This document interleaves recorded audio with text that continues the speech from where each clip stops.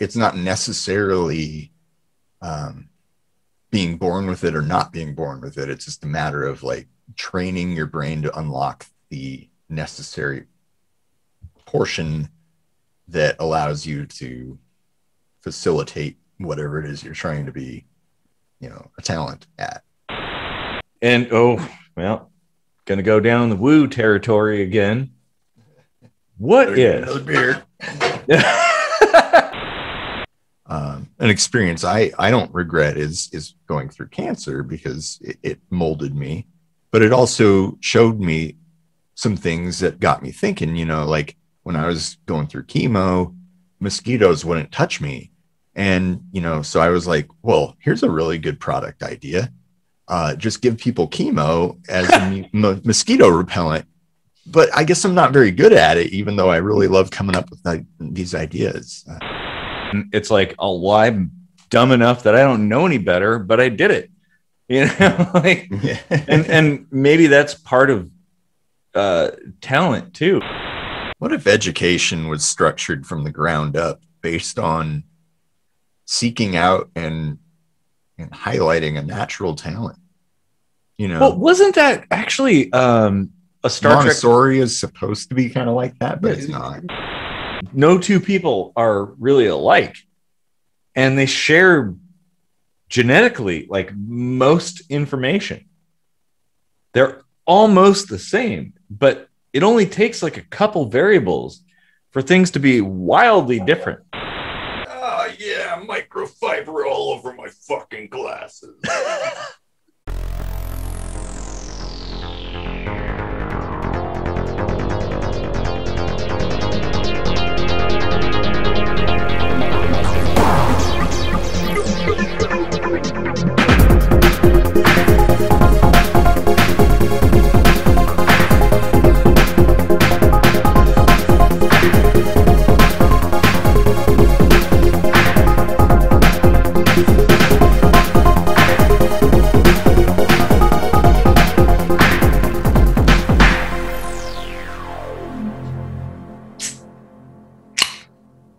Okay, welcome to another kitchen sink microscopy.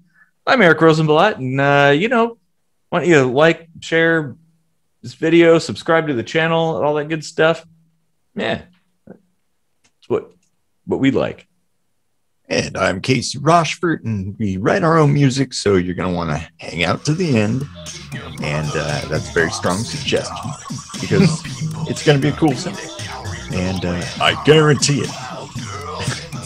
You can get those on Spotify and iTunes and patreon.com/KSMvidcast. So check it out. So what would you like to discuss on this fine July evening? Well, it is a fine July evening. Of course, I have to have the windows closed, so it's getting a little warm up here. But fortunately, as we speak, the sun is very low, so it's cooling off, so that's good. But that has nothing to do with the subject. I just wanted to mention that. There wasn't a segue or anything. Wasn't climate change talk? Yeah. No, just something like I was thinking today about something, and I thought it would make for a really interesting topic of discussion, and probably goes into all kinds of different directions that we can discuss. And it's kind of just like a question, I guess. Are we born talented? Oh, interesting. Yes and no. There are like people who just seem to have a natural talent, like the knack, basically. Yeah, like I think Tiger Woods was like a super good golfer when he was like 5 or something, like, wow, that's impressive. Yeah, he like picked up a golf club and just knew what to do with it and stuff. But then, there's other people that like, I don't know that much about sports as a great analogy or whatever, but I know that there's other people that, just have to work at it, or they try one thing and realize they're better at another thing, or but yeah, I mean, it's certainly something that you can make better by practice and stuff. Yeah. But that doesn't mean that you weren't like predisposed to have like an easier time with it. Yeah. Well, I mean, like Beethoven was like a virtuoso when he was like 6 or something. Mozart. Was it Mozart? Yeah. I think Beethoven was. Didn't Beethoven study under Mozart? I don't know. I don't know my musical history. Maybe they're probably like centuries apart. I don't know. It's possible. But there are definitely theory that Beethoven was black. Oh, have you heard that? Well, I wasn't there, so sure, anything's possible.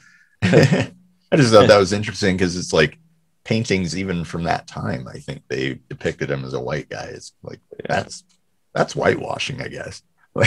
Yeah. Well, I mean, it'd be difficult to tell. I mean, I'd like to see some evidence for that. Yeah, but yeah, I mean, there are definitely people who have kind of a natural talent, or it seems like they do, that they take to something really easily. Yeah, I'm not really. I don't ascribe to the idea that like you're born innately talented at something. I think it's more like you may just be fortunate enough to have the right set of conditions in your brain or whatever, or the right environmental variables that allow you to explore that I don't. Yeah, sometimes it's physical too. Like that's true. Like singing. Singing has more than anything to do with how your vocal cords are put together. Well, and also how you hear too, because people that are tone deaf, I think they're hearing a different frequency, so they don't. They're off key naturally, I guess, and some people are not and can sing perfect pitch, or people like recognize notes and stuff. They just know somehow what those are. But I mean, aside from the physical stuff, let's just say, I mean, the physical things would be obvious. If you're born with genes that instruct your body to make you very tall and lanky, you might end up being like a really good basketball player or a good runner or something like. I mean, those are obvious. But what about things that are not physical? What about things that are psychological? That like being good at a particular skill that usually requires a lot of knowledge, like mathematics or something. Could somebody be born a math wizard, which to me doesn't even make any sense because of what mathematics is, and like in my view, it's definitely something you have to learn and understand to be good at it. So there would have to be other factors at play, I guess. Yeah, I mean, that's why I say yes and no, because like no matter what, like in order to be what we consider like an expert or a genius or a virtuoso in any of these particular things, I mean, all those things did take some level of practice. Yeah. I'm more thinking of like this is the first time you tried it sort of thing. And, you've got a leg up, like a huge leg up. Mm-hmm. And in that aspect, I think, I mean, you can certainly be born with this natural talent and not even be the best at it if you don't work at it, right? Yeah, exactly. It's more like a potential at that point. It's just exactly. But when it comes to math, though, it's interesting. Like math has never really clicked with me. I was never really good at it. Mm-hmm. And then I had my stem cell transplant, and all of a sudden I kind of understood it. And and I wasn't in school at the time. Like it wasn't until I went back to school that I realized somewhere along the point between the last time I was in college and now, all of a sudden I understand math. So that is weird. And now maybe there's something about understanding that requires like a prerequisite mind state or something. Well, I think what that shows is that because radiation can alter things, it's not necessarily being born with it or not being born with it. It's just a matter of like training your brain to unlock the necessary portion that allows you to facilitate whatever it is you're trying to be, a talent at. Yeah, because I think a lot of it is people's inability to do things is certainly psychological. That self-doubt or something, and sometimes the people who are super cavalier about things are the ones that get really good at something. They're like, they don't even know how much they suck, and they don't even care, so they just do until it works. That's me, kind of like. Like I'm not the handiest guy, as far as like doing things the proper way, but I do always what is the proper way? That's the thing, Well, I mean, whatever it look, there's a saying in programming, if it looks right, it is. And I think that's appropriate, that as long as it works, but anyway, go ahead. Sorry, I kind of. Yeah. So like I have this ability to like do things that require two people by myself. Like wait a minute. Did that radiation like give you a second set of limbs that kind of extends out? If underneath? It did, my brain isn't aware of them. Like, when I look at my body, I just see a normal body, but maybe I'm like the dude from Mortal Kombat. Yeah. Arms coming out of my ribs or something. But yeah, like I was, tentacles or something. Yeah, so I have a direct connection to internet now, and it took, like drilling holes in the wall and running Ethernet and stuff all the way upstairs to where the modem is, right?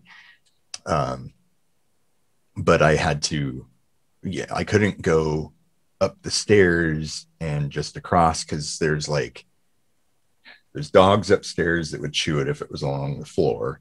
Yeah. And there was like this weird oblong skylight thing that would have had me have to like get a ladder and like run it all the way around the ceiling. And it probably would have taken like 100 feet of cable. And so I was like, well, I'm just going to have to go outside.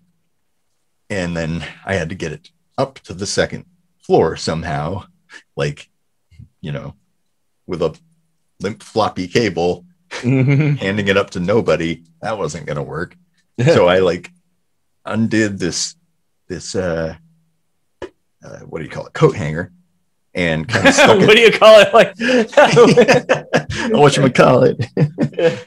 And I stuck it through the window screen with a little hook on the end, and then I went back downstairs and I put the Ethernet cable into that and crimped it off, and I went back upstairs and pulled it up. And so it was like, all it takes is just thinking about how many extra steps you have to add in order to do something by yourself. I put together a loft bed by myself, like holding all four posts up, like while screwing something in somehow. Like, I've been there doing the same kind of thing. Yeah. There's a desk up here that I had to bring up, and I used ratchet straps as like a hoist mechanism. So I had ratchet straps like tied all over, making kind of a web. And then I used other ratchet straps, like a pair of them back and forth, like pulling a little bit at a time. And because I didn't have any kind of hoist technology at the time. And I got it up, and there's no way most people would look at that and be like, oh, you can't do that. And it's like, oh, well, I'm dumb enough that I don't know any better, but I did it, and maybe that's part of talent too, is just doing things despite not really being like doing it the right way, like you're saying. Actually, a couple stories. I love storytelling, so I'm going to tell a couple very short stories. One of my friends years ago, he was telling me about his own upbringing, and he was like, he's always been kind of a fairly clever, creative person and pretty intelligent. And he said that when he was probably in like elementary school, he said he was so dumb. He didn't know anything. He couldn't grasp any concept, got horrible grades, just did terrible in school, just the dumbest kid ever. And this one time they were going through in this class he was in, they were going through like slides or something like that. And the teacher was asking, it was geological formations and stuff. And the teacher was asking like how things form and like showing a picture of something. Oh, how did this form? And one of the pictures that came up was like an arch of earth in the desert. And the teacher asked like, oh, how did this form? And he doesn't even know why, but for some reason he was just looked up at it and he understood. And he's like, the wind. And she's like, yeah, you're right. And he said, from that point on, everything made sense. It was that one moment. Like as soon as he got that, he started getting everything else. And take that for what you will. But, speaking of mathematics too, I'll tell my own story. I absolutely sucked at math. I was doing a little bit of stuff like outside the box when I was in high school and everything. But I failed or did very, very poorly in almost every math class except for electronic business math, which was basically 10 key accounting kind of stuff, which I loved. Like that was actually really fun. Mm-hmm. But we're going to get a little bit woo for a second because I did see a UFO this one time, maybe more than once. And there was this short period of time where all these weird experiences were happening. I'd have recollections throughout the day of machinery and various mechanisms and stuff like that, weird things that didn't make any sense. But this one time, I'd say this is probably like about a month of activity where I was like having these strange experiences where I'd wake up in this exact same time every night, feel like I'm being watched, and I'm like, there's something in the window, I can't look at it. But at any rate,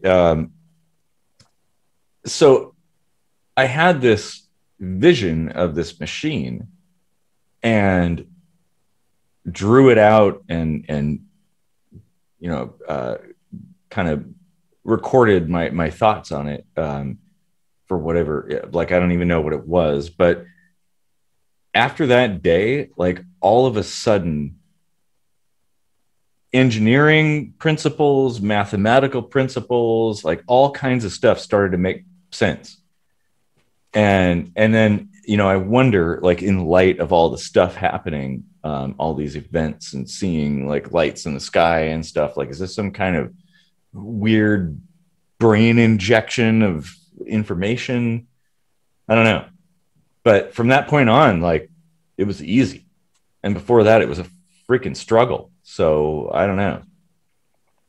And, something you said earlier about the programming saying, if it looks right, it is, right? Yeah. There's a lot of different ways to come upon talent. I recall a story from Dave Grohl, who started out as the drummer of Nirvana and then played guitar and sang for Foo Fighters. He said he taught himself guitar by looking at the strings as if they were drums, like the E string is the bass drum, the snares up here. And he thought of the strings as hitting the drums. And that's like a really interesting way of looking at it. And I'm always preaching about analogical thinking. And it's like, when you have the more and more experiences that you add on, the more likely you are to be able to interpret a different way of going about doing something you couldn't have done before. Yeah. Well, and there's always more than one way to tackle things. And that's something that like really annoys me about many fields, I guess, that there's a bunch of these quote unquote experts that are like, well, this is the way you got to do it. If you don't do it this way, you're not doing it right. It's like, the destination is the goal. Like making something that works is all that counts. Like if you write a beautiful song, but you've never taken a music class in your entire life, well, who cares? You created a brilliant song, and or wrote a program or assembled a bed or something, like IKEA furniture or whatever. Like it doesn't matter if you're doing it right. It matters that you're doing it. And in fact, following the same process over and over again, like not deviating from the norm ever, is exactly how progress does not happen. Like we never learn new clever ways to do things if we're not trying stuff that we never tried before. And that's exemplified in video game playthroughs and speed running and stuff, that people try weird things to find sneaky ways of shortcuts and stuff like that. And it's like, that would have never been found out if everybody just played it by the book, basically. Or taking 4 hours to remove a swing plate assembly from an HP 4300. And then we figure out that there's like a way to do it in half an hour. Oh, actually, it was more like 10 minutes too. 10 minutes, yeah. Yeah. Well, no, that one was a little bit more difficult because it had the scanner on the top. So there's more stuff but there were ways around that too. And that's something too. Information sharing is really important. People who have tried things, sharing their tricks and things like that are really important because it builds on itself. Like we would have never known that if it weren't for that community sharing information. And so that's kind of cool. But it wasn't some kind of necessarily a guru that figured it out. It might be some kind of bumblefuck that's like, oh, I wonder what happens if I put a screwdriver in here. Oh, well, that was easy. Like that. So sometimes just trying things, like using that worn out phrase, thinking outside the box, can yield like revolutionary results. I'll tell you what, though, there isn't enough information sharing on taking apart my Harley. Like there was like zero help on YouTube. So I should probably what? Get that tripod and make my own video. You should. And that's the thing. It's like, see a need, fill a need. Like I'm all about that. If you learn something that's useful, share it with people. Like that's so important. Now maybe that company suffers from the same ills that Apple suffers from, and that they squish anybody trying to supply DIY stuff. I think John Deere is another company that doesn't like people working on their own stuff. Yeah. So if you're telling people how to do things, they don't like you, and they're going to find some way to shut you down.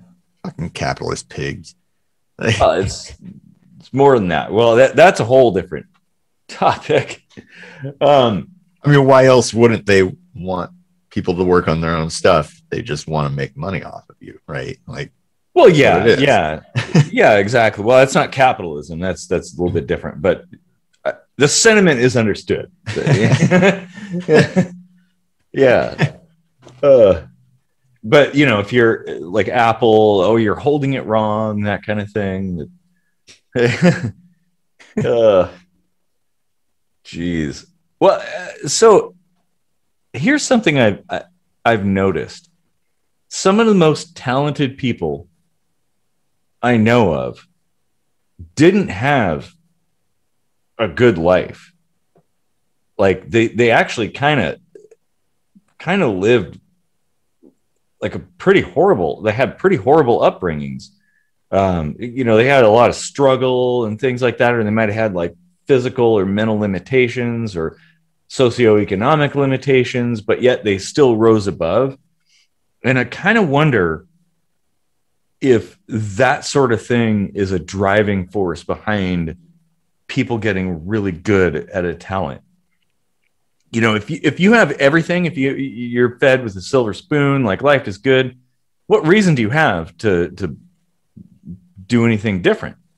But if you have nothing, well, you got to start getting clever. You got to start getting creative, and find something that no one else can do. Like actors or musicians or whatever, like they're finding a niche that you can't just buy. And so maybe there's something to be said for like actually having kind of not the best life as being the genesis of being really great in the future. I don't know. I kind of worry that that's more like a correlation causation sort of thing. Maybe there's a bit of a confirmation bias, like, because those stories are always the ones you hear, right? Because they're so fantastic. Like, wow, they came from nothing and became a billionaire and stuff with this great idea. No, talent, not money. I said idea. Well, but I mean, money. You said they became a billionaire. Okay, well, whatever. No, that's the only thing. I mean, I'm talking about like talented, or like if you don't get rich from your talent, then fine. Like talented and or billionaire. Well, some people like fame or whatever. I was trying to get to a point. Okay, and now I've forgotten it. Shit. Sorry. We should just talk about capitalism and get it over with. Well, you were saying like correlation causation kind of thing. That was what you were saying before. Oh yeah, I don't necessarily think it's because of hardship in life, just because like I feel like that there's a lot of talent not being discovered because of hardships, because they don't have easy access to get the education, for instance, to build upon a natural talent, or to follow a great idea. You can be this great thinker and have just way too many roadblocks, no matter how perseverant you are. And I often find myself wondering, like, how many great people are we missing out on? Oh, probably a lot. I mean, how many of them have been lost to wars? Yeah. Senseless wars, for bullshit reasons. Persecution and exactly. I would say it's fairly common. I don't know of too many people who have had a super good life that are super talented necessarily. I mean, I'm just thinking of my own observations out there that the most talented people have had to struggle a bit.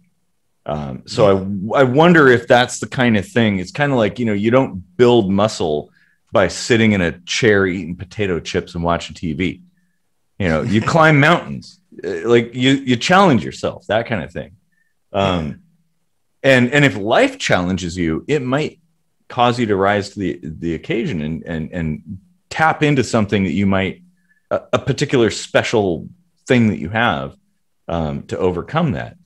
I guess you could say that maybe like, what's it, like American Idol or something, where like somebody just walks in, gets an audition, and then they win this reality show and suddenly they've got a record deal. Well, they kind of had a lucky break, as far as like the getting noticed part. That's the fact that sometimes more important than the talent itself. Yes. Well, yeah, for sure. Like the fact that their lucky break was the fact that a TV show like that existed, and brought them in and gave them a chance. I think you're right. Everybody's got a sob story. It's not like there's really anybody that lives a completely sheltered life. So there's always some kind of hardship that somebody can point to. True. I like what you had said, how many, it's kind of how many Nikola Teslas slipped through the cracks, basically. Yeah. And I would say probably a lot, and that's unfortunate. Now, I don't know that there's really a way to facilitate every potential Nikola Tesla to get their chance, because for every legit Tesla, there's going to be a bunch of fakes. or people that Edisons. are Edisons. It's going to be a bunch of Edisons. Not that Edison. I don't want to rag on Edison too much, because actually he had some good ideas, but he was a dick. Let's face it. He electrocuted fucking elephants to prove that, AC current was dangerous. What an asshole. Oh. But I mean, it's probably just the unfortunate state of things being humans on planet Earth, that like not everybody is going to realize their potential. And that sucks. And it really sucks it doesn't just, it's not an individual thing like you yourself are going to benefit. The whole world might benefit from something. There are very simple ideas that people have had that have changed the world. Germ theory comes to mind right now, just thinking about it. The guy that came up with that idea, like, he was shunned by doctors. They were like, well, oh, you're suggesting that our hands are dirty. Oh, geez, get out of here, But he was right. Like, how could you have a system that allowed him to test his ideas and prove them right?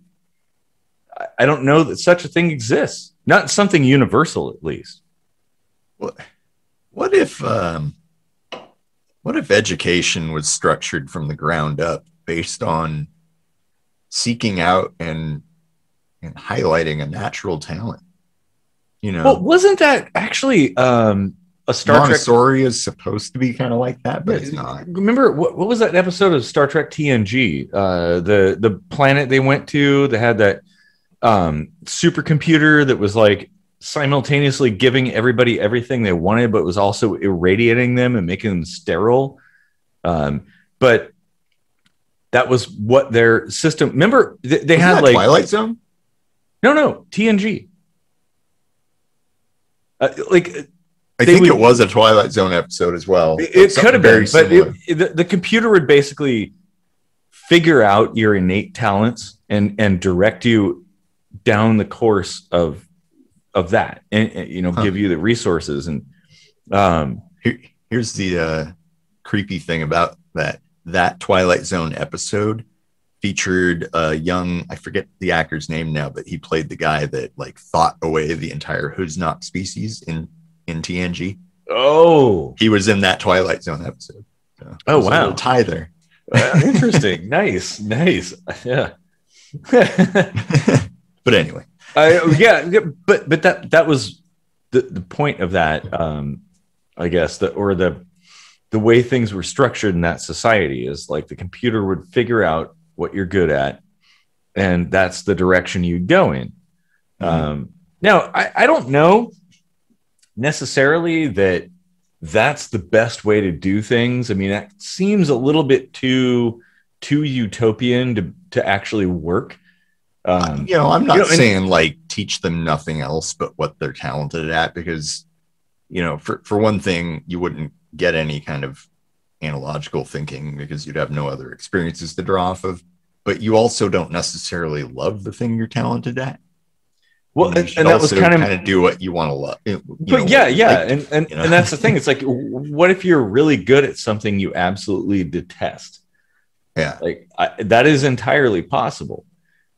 In fact, a lot of things that people like to do, they're not even that good at. So is that the best way to go? Like, just simply, is society better if everybody who is good at something is doing the thing they're good at? Or is it better if we're kind of just sort of muddling our way through things? Everybody coming out of middle school saying, I'm going to be an astronaut. Oh, I'm going to be a veterinarian. Having those big dreams and then realizing, oh yeah, that's a bad idea. Or it's not possible or something like that. The challenges are too much. I've had a broad array of experiences, all the different jobs I've done. I mean, I'm kind of just okay, I got to pay the bills. I got to have a job. So I'll just get something. And that's actually been really beneficial for me because I've learned a lot of skills. I've done a lot of things. Some stuff I like, some I don't. But every single thing, be it positive or negative, like molded me. Mm-hmm. I would not trade those experiences because if it weren't for some of those things, I wouldn't be where I am today. And I am completely content with where I am today. As far as my moment in time, basically. Yeah, same here. I mean, like, I love coming up with ideas that, might be like a really cool invention or something.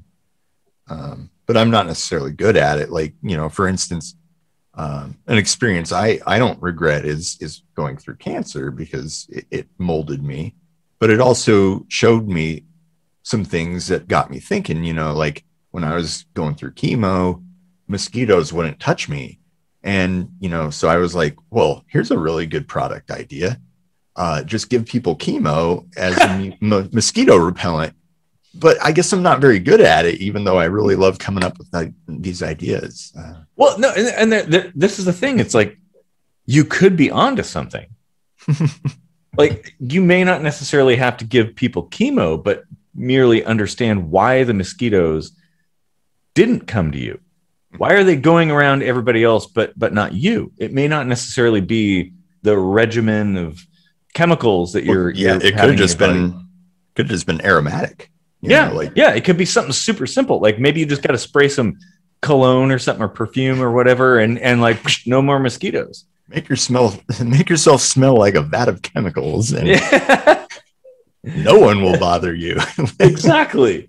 Well, and that was kind of what I was thinking too. Is like you had gone through chemo, and I feel like that was in the end a positive thing. It changed the course of your life in a good way. Like, would you, if you had not gone through that, if you had not had cancer twice, would you be going down the direction you're going today? No. Yeah, I mean, because as long as I've known you, you work at restaurants. We ran a business together. We did music and stuff, but that was kind of it. And after that, you decided like, hey, I'm going to go down the path of biology and college and science and stuff. And I mean, that's a good thing. But it took a shitty thing to kind of initiate that. And I'm not a great scientist either, but at least it's things that I've done and people I've met.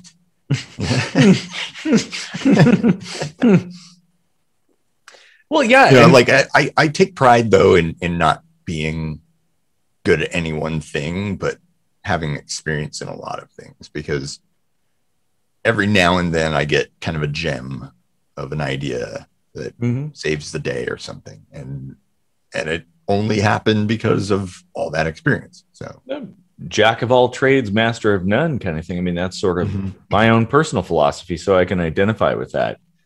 And I think that's something that people should strive for, honestly. Like, don't look to be an expert. Try lots of things. That's really important, because in the things that you exhibit, people. When I was a little kid, there's pictures of me playing a piano when I was like 2 years old or something. And everybody's like, oh, he's going to be a pianist. I was like, well, I'm so glad that I did not become a pianist, because there's no work for pianists today. Unless you're a Yanni. I mean, I could do the long hair thing and get all the babes and, that kind of thing. Or the piano at Nordstrom's at the mall. Oh, wait, it's not 1994 anymore.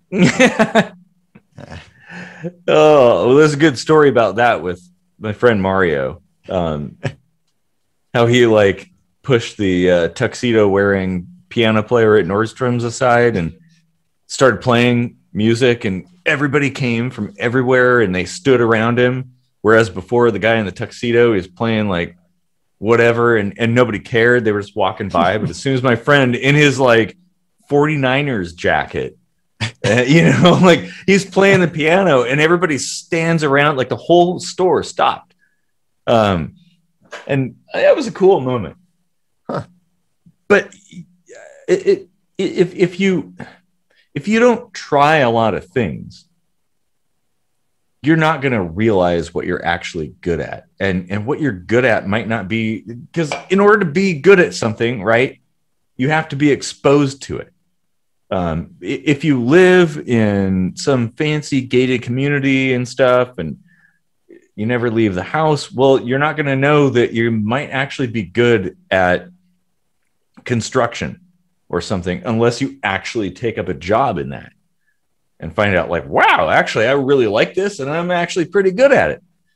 It comes down to what you're exposed to. So trying a lot of things and going to a lot of places, especially things you're not comfortable with, because that's something that I think is important, is challenging yourself, like doing things you wouldn't otherwise do, just to see. That's what I do. I do stuff. I'm like, well, I wonder, can I do this? Well, let's find out. Yeah, and I teach yourself, learn to teach yourself, learn how to learn, that kind of thing. But trying a lot of different things, even things that you think might not necessarily be something you're good at, or something maybe that it's beneath you. But isn't that a talent in itself, though, that you may or may not be predisposed to being good at, is teaching yourself? Yeah. No, you're right. Like I'm not particularly good at teaching myself. Like I'm a little better at like just hacking my way through it, like reasoning my way through the steps of something. But that also requires like at least some kind of core knowledge about what it is I'm trying to do. True. Yeah. So like when it comes to something that like I've never touched this, I don't know, like I would not be able to really get through it too well. I mean, like not quickly anyway. And I mean, a lot of that could just be, cognitive difficulties or something, because I got a touch of the autism or whatever. So, maybe I just think a little differently or whatever. Yeah. Which in itself might actually carry a few advantages. Oh yeah. In certain areas. For sure.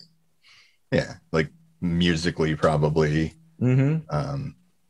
Cause like, I'm not like the greatest musician in the world, but like, even as a kid, I could sit and write sheet music in my head with no instruments around, because I can hear the notes in my head, like in the exact pitch that they are. And maybe that was memory or whatever, but I don't know that everyone can, you can visualize a memory, but how many people can like audiolize a sound? There isn't even a word for it, right? No, I will tell you, most people can't. And I'm one of those people as well that can detect pitch. Like I even noticed, like my friend was playing his, we were driving around and he was playing a cassette back in the 90s. And I was like, your cassette player is running a bit slow. And he's like, what? It sounds fine to me. And I'm like, no, it's actually running slow. It's a little bit off key. Mm-hmm. It's a little tiny bit slow. And he's like, oh, no, it isn't. Like, so, and that could possibly be something pseudo physical. Maybe I don't know. I've noticed things like that too. Like I think Red Dwarf season 10 or 11, the theme song was ever slightly a slower tempo. And it always goes back to Red Dwarf. I like that. I think it was Red Dwarf. There was some show where I was like, oh, the theme song's a little different. And somebody was like, no, it's not. It sounds exactly the same. And I was like, no, it's different. Like, yeah. Well, and I gotta say, one thing that you do that is awesome, it is like musical creativity. You have a knack for doing really clever things, really novel things. You know, some things work, some things don't, but it's always very novel and different. And you know, me being a very methodical, by the book, systematic kind of person, like I kind of look up to that. Like, hey, wow, I wish I could do that. You know, and I've always appreciated your ability to like construct a good beat, because I'm a little too chaotic for that sometimes. Yeah, which is why I think it's good that we formed a band. You know, yeah, like we create music, and the last time we got together, it was a perfect synergy of that. Mm-hmm. And maybe there's something there, like you can't do it all on your own. It does. Like your skills may depend on other people's skills. Well, yeah, that's very true. Different people have different skills too, and it kind of all comes together. One of the greatest talents is to be able to recognize your own shortcomings and see it, you know, see where that thrives in someone else, and know that you'll make a good team, right? Yeah. Oh yeah, yeah, totally. You know, like some might call that like a leadership quality, but like I see it more as like a cooperative experience than a leader thing. Yeah. Well, exactly. I think leadership may not necessarily work in that case. Like, yeah, I'm just saying that's normally like how you would hear that at like some pep talk seminar thing. Like, here's how you become a good leader. You know, like figure out where your shortnesses are, and you know, find a person to fill it. Mm-hmm. Like, mm-hmm. Yeah. Oh man. Wow, we've gone all over, and we barely talked about capitalism, which we will eventually. Well, there's kind of like a bunch of themes that deserve exploration, because there are some differences that we have on a few things, but well, I don't think it needs to be here. So here's a thought that I thought really early on when we were talking. And oh, well, gonna go down the woo territory again. What if another beer? Yep, you're gonna need one for this. What if these innate talents that certain people have are a product of reincarnation?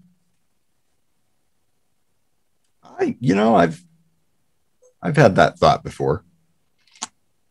And not even in the sense that, you know, the entirety of your personality somehow gets imprinted on another golem or something. You know, yeah, I don't think reincarnation is anything quite like that, but you know, whatever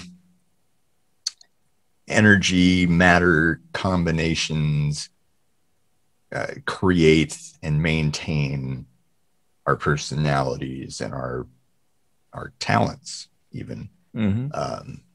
You know, do they just dissipate when you die, or can they float around? I mean, we're made of stars, right? Yeah. Like yeah. If our entire bodies can be made of something, you know, billions of years old from hundreds of millions of light years away, well, why couldn't our personalities be the same way? Yeah. I mean, all it is, it's just a structure. Like, I mean, anything else. There could be portions of our psyche, let's say, that are from an alien being. You know, oh man, it's just drifted over here, and yeah, that could be. Oh wow, what if all the stuff that came here on meteorites and things like had alien DNA, and that somehow influenced people, and all these super special skills we have came from some other world? Yeah. Or what if we're like 4-dimensional beings, or more, and there's more to us than the sum of our 3-dimensional parts? these are things that I ponder on the regular. Hmm. Some of the three-dimensional parts are pretty fun, though. Yes, I am inclined to agree there. Little demonetizing meter is probably ticking up a little bit. It's like, is this demonetizable? Okay, maybe not. We didn't cross the line there. We didn't talk about taking our pants off or anything like that. Oh, wait, even by saying that, now we're demonetized. Shit. What? I was just talking about the laundromat I'm going to open. Drop your pants and jacket off.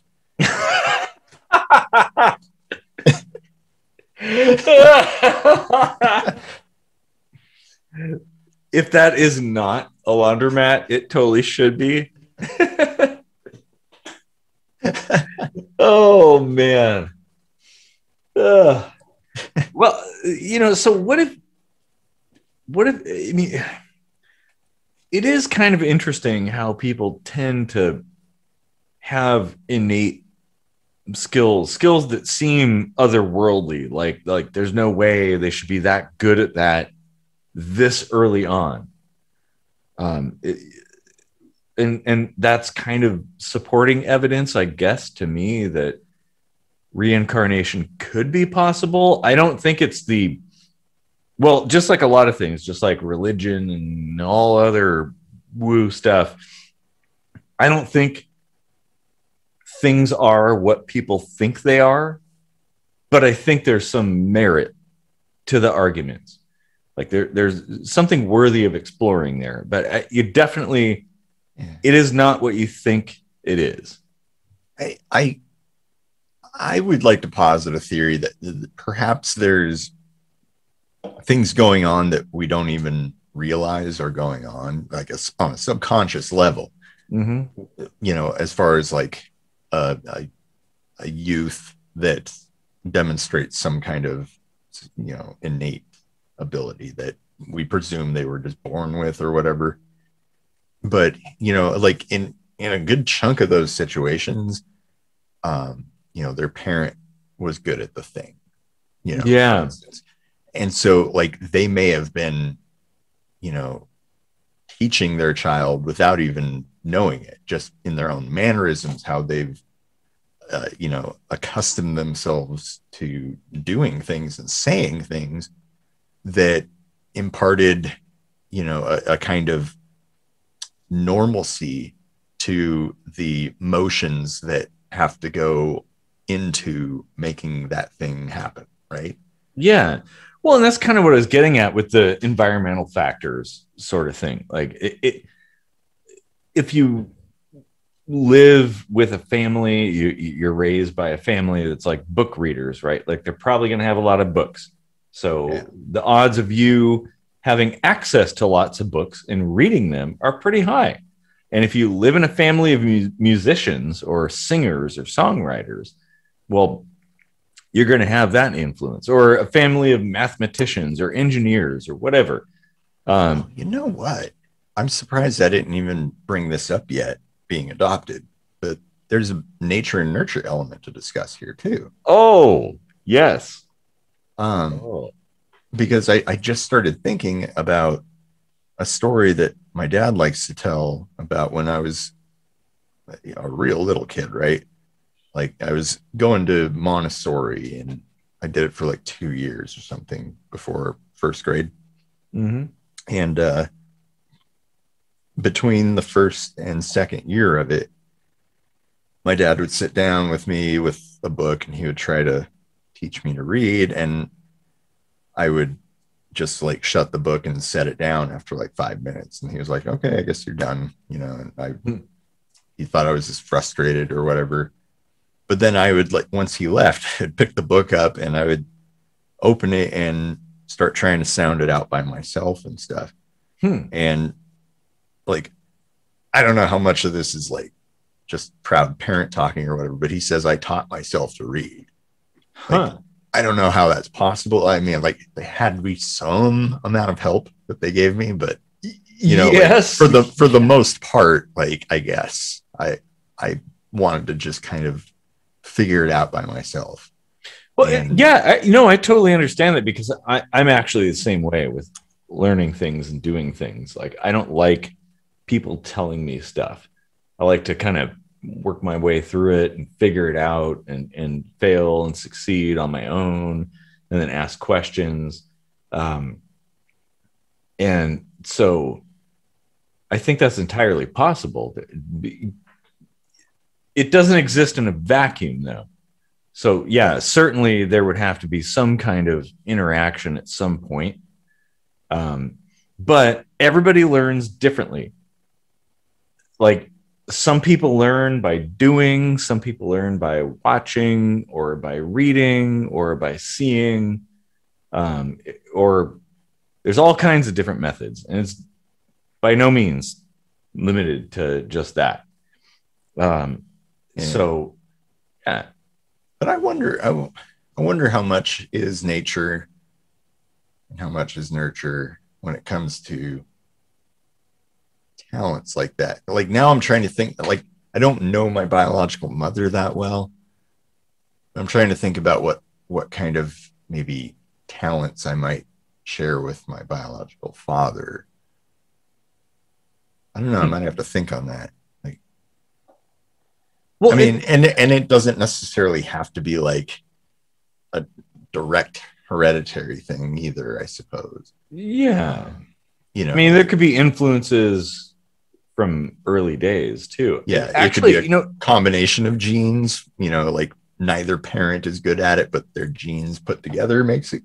Ooh, yeah. That's a really interesting idea. And actually, I've been meaning to ask, like, because I've wondered about this, like, how much data, like, since you're a biologist, like, how much actual data can be carried through genetics, like through your DNA? Like, how? Oh gosh, the exact number, there is an answer. I don't have the exact number off the top of my head, but it was like, if you translate it into bytes of data or whatever, it was like a bunch. Yeah. No, and it's just because, like, the amino acid combinations, just by the law of numbers, there's so many potential combinations. Oh, yeah. You get a staggering number of, potential different iterations, and, and it's not even necessarily the same length of output, right? So no, right there, you've got, like, you're, exponentially increasing the amount of permeations and, Well, yeah, and as I understand it, I mean, from a programmatical standpoint, DNA is like a procedural generation system. The bits and bytes within it, like the particular data, doesn't necessarily mean anything. It is more like instructions to direct things to do a thing. It's a how-to manual process. Yeah. And so it's more than the sum of its parts. Yeah. And I mean, at its most basic level, it basically just tells you how to create proteins. Yeah. And the way that those proteins then interact does something more complicated, and so on and so on and so on. Mm-hmm. And, that's why they call it, like, the building blocks or whatever. Yeah.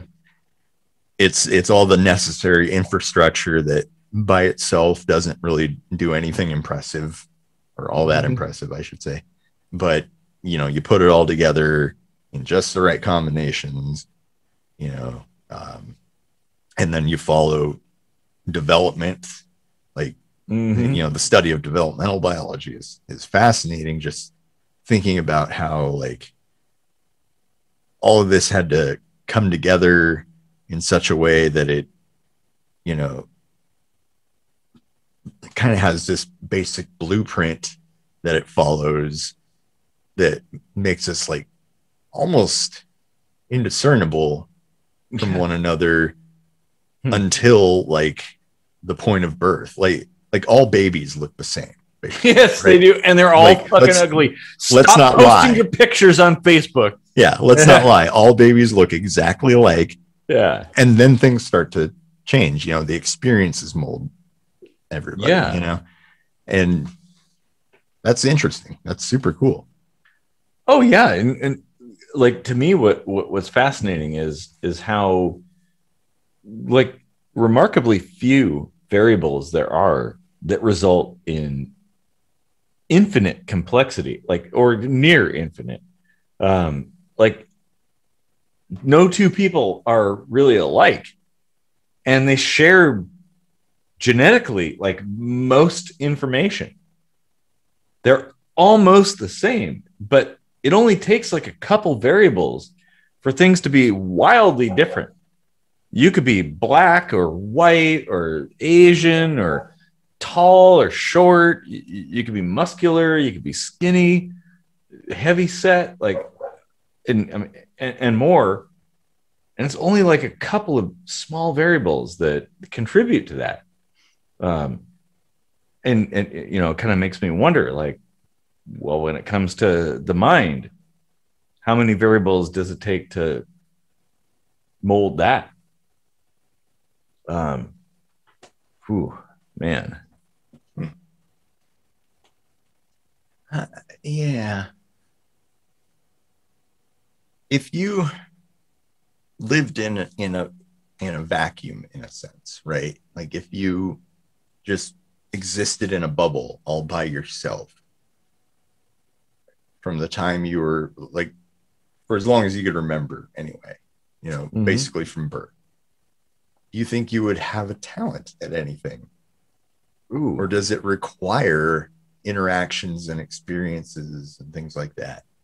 Or do you think maybe you would just sit there and sing to yourself and you would be like the best singer in the world and no one would ever know because you live in a bubble?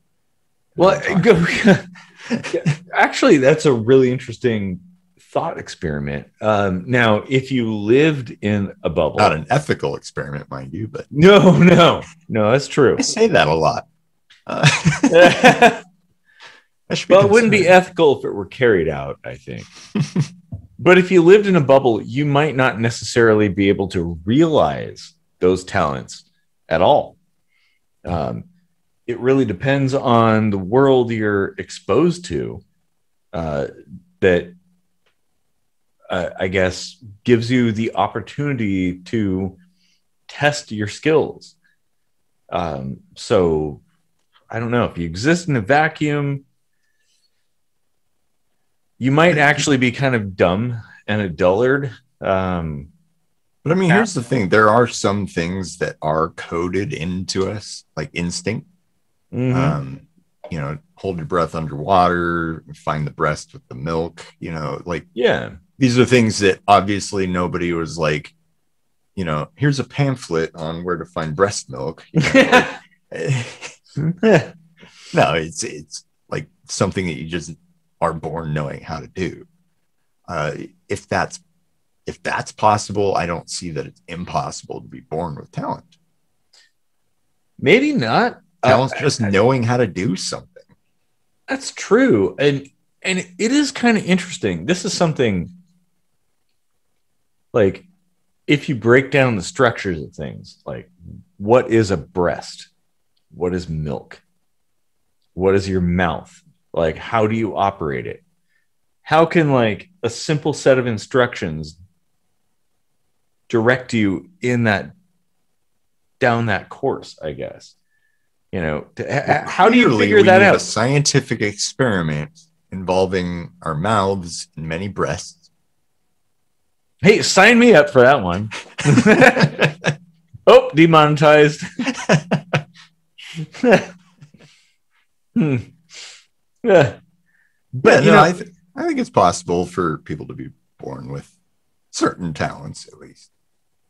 Yeah, and maybe we're looking at it on like a different scale or a different level. Like maybe skills are not necessarily like a micro thing. Maybe they're more of a macro thing, or vice versa. That being able to do something involves a certain very simple set of skills. And it just depends on what conditions you're brought into the world in, your environment. And that's it. Like, maybe that's all that it takes. If that makes any sense. I mean, more beer.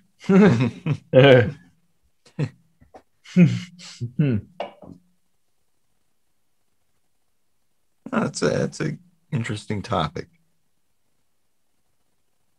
Well, we've been going for like over an hour now, so I think yeah, interesting. we have a talent for jabbering at people.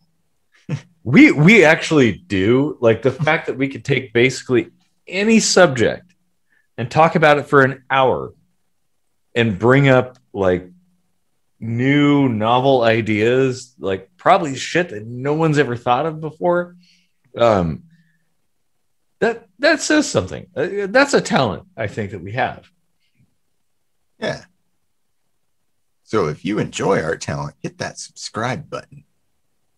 Oh yeah, and stick around to the song at the end, because it'll be a good one. It's a song, and it's at the end. Yeah, but it's going to be good, I think. I mean, good is subjective, so it kind of depends on what you think good music is. I mean, if you like Carly Rae Jepsen, well, you might not like our songs, but until you land on the episode where we do it's not a duet. What is it with three people? A triad? Menage a trois.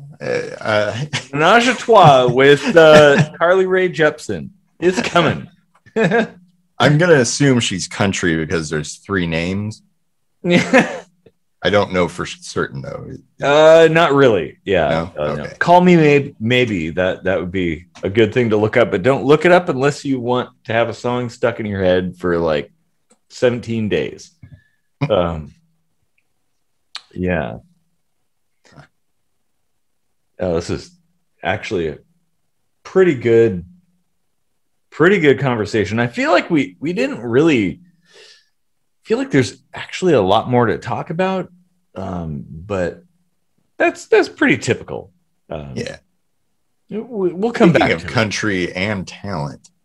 I've been thinking of seeing if I could write an electronic country song.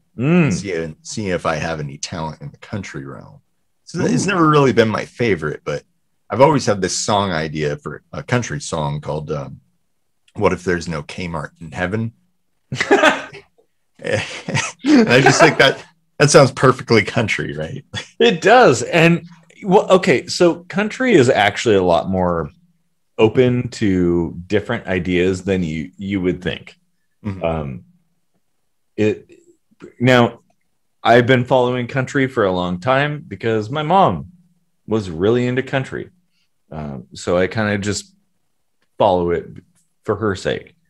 And yeah, there's some rap country, electro country, not too much, but it's there. And yeah, but I mean, why not? Is there country metal? Oh wait, yeah, Metallica's Load album was. Yeah, there definitely is. Well, and actually, country and metal go way back. That's true. Like blues is the source of all that. What's his name? There's a song, Chris Ledoux, "Hooked on an 8-Second Ride." It's about like rodeo stuff, right? But it's like almost the exact same riff as an Iron Maiden song. But it's just country, so like there is similarities to be seen here and there. Well, yeah, exactly. There's cross-genre effects. I mean, look at what was the Walk This Way with Run DMC and Aerosmith. Aerosmith, yeah. Oh, that was cool. Yeah, that was the best version. That was like the definitive version in my mind. Like I love that. Like that was so awesome. Like, it actually was, because it was like 10 years old by that time. Yeah. And Steven Tyler had been able to sit with it long enough. And you and I know this now, having written music for decades. Like after you've sat on a song for a while, eventually you think it would have been way better if I did it this way. And so his vocal performance on the chorus was way better in the 80s version. Like, yeah. Oh yeah, I just remember that point where they like busted through the wall, like like, oh wow, this is so cool. This is like completely next level. Like rap and rock, like joining forces. This is freaking amazing. Yeah, this should happen more often. Sadly, when it became popular, it was never really that good. I mean, there were gems here and there, but like it wasn't that level, you know, like. No, but it did show that it's possible to have a cross genre thing. Yeah. That actually works. And, you know, maybe if you did like, there's political lessons to be learned there. And that's true. Yeah. Racial tension lessons to be learned there. All kinds of stuff. I mean, there's like country and rap blends. I've heard that. Yeah. Yeah. And it's only fitting because they're actually good. Despite what people think, they're actually a lot more interconnected than people. All music has beat and melody. Yep. And if you blend the two together from any genre, your potential to find something good is pretty high. You know? Well, and you also have theme too. And if you listen to rap and you listen to country, their themes are actually kind of similar in a lot of ways. Yeah. So, you know, if you go from a thematic angle, but that's the whole point. Like, expand your horizons. Yeah. Like, listen to more stuff. You know, if you only listen to rap, listen to classical music or something. You know, if you only listen to country, listen to rap. Like, listen to everything. I love all kinds of music.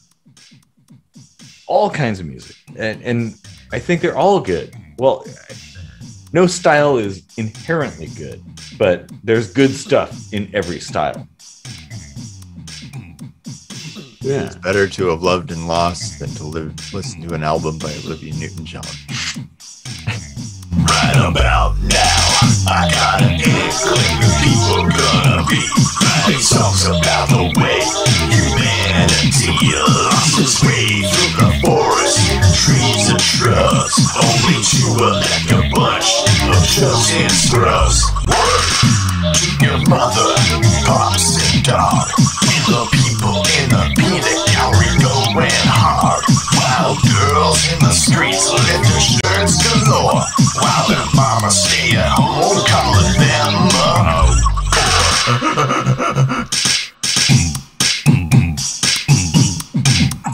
Break it down for me. You say you got your murderers in the tank, but there's people killing others with the almighty bank. And I don't wanna say that the world's a dump, but who's really loving life in the age of Trump? My name is nothing, and I'm here to think that people shouldn't really think this shit don't stink. Like everyone has got to play by the rules, but you got a swift kick coming at your family jewels. Wow.